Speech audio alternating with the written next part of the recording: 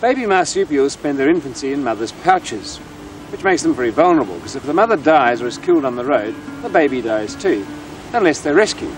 And these little orphans have been rescued and they're being cared for and raised in the Tasmanian Devil Park. Very lucky for them, and lucky for me, because you can't go lifting a full-sized wombat up to have a look at it. Now, wombat, like a kangaroo, is a marsupial herbivore, which means it eats vegetables or vegetation and that sort of thing. And it's really got the equipment for it, if I can get these open and show you. Great big chisel teeth, because vegetable matter is pretty tough. They're a bit like the teeth of a mouse or a rat, and like those, they grow all the way through life, getting worn down all the time.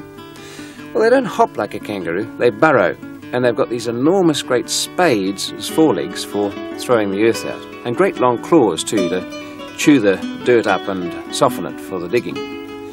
Well, if you went digging with just your forepaws, of course, you'd end up with a great mound of earth underneath your tum, and that's got to be got rid of. So you find the hind feet are excellent for digging too. And they kick the soil out very hard and very fast backwards. In fact, if you ever see a wombat digging, it looks rather like a fountain of dirt. They can get out of sight very fast indeed. As you'd expect, it's a marsupial, so it's got a pouch. This one's a female. But it's not the big baggy pouch that you get in a kangaroo. That wouldn't be much use underground, it would fill up with dirt. But it's quite large enough nonetheless to put in a little wombat of this size.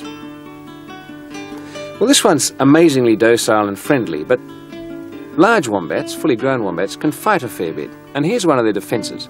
They dig their burrow and put the front end in. And all they present out is this tough old rump. And it's very flat, and it's very hard even for those chisel teeth to get into it. There, little baby wombat.